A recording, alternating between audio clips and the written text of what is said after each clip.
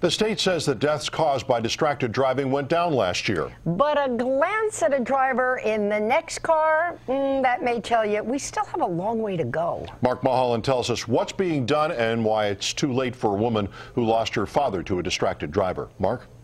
Well, Benita and Jim, Karen Torres lost her father when a distracted cement truck driver struck and killed him. I knew something was going to happen. It wasn't supposed to be this way for Patrick Mapleson. The DOT worker was just 7 months from retirement. Oh, my dad. Karen Torres' eyes light up as she talks about her father's life. Those same eyes well with tears as she speaks about his death. My sister was there and we just started screaming. Her dad was working on a pothole crew when a cement truck came barreling into the work zone. The driver had reached down to pick up a water bottle.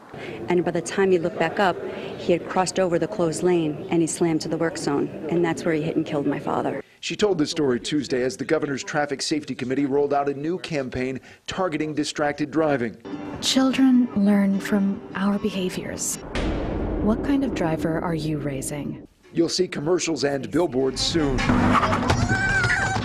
Need to do more to ensure that these types of tragedies do not occur. Police will be out in force beginning Thursday, targeting those of us not focusing on the road. The deaths and injuries caused by distracted driving are 100% preventable when motorists put down their handheld devices and keep their eyes on the road. Karen Torres hopes the enforcement and the billboards work. I am living proof that by somebody taking their eyes off the road for just a second killed my dad.